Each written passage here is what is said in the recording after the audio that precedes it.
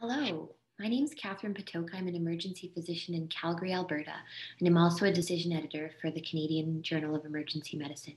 In that capacity, I wanted to briefly highlight one of the articles that came out in the January 2021 edition of CJEM, and that's a study by McLean et al. Looking at First Nation members' emergency department experiences in Alberta. This was a participatory research project which respected both First Nations and Western ways of knowing that highlighted First Nation members having both positive and negative experiences in the emergency department.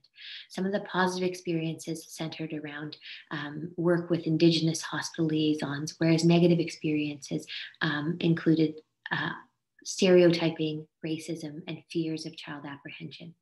The authors concluded that in light of these findings, emergency physicians should reflect on the care that they provide in the emergency department and look for opportunities to improve the care of our First Nations members.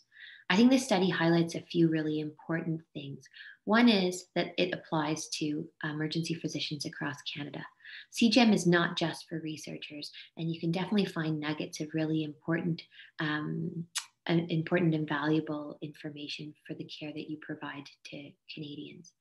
Secondly, CGEM is not all about quantitative randomized control trials and systematic reviews.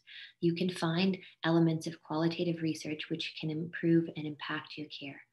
Finally, as a CAPE board member, I just wanted to highlight that equity, diversity, and inclusion are definitely front and center in the work that we're doing, as they are reflected in some of the core values that CAPE has devised, which include accountability, respect, integrity, inclusion, and service.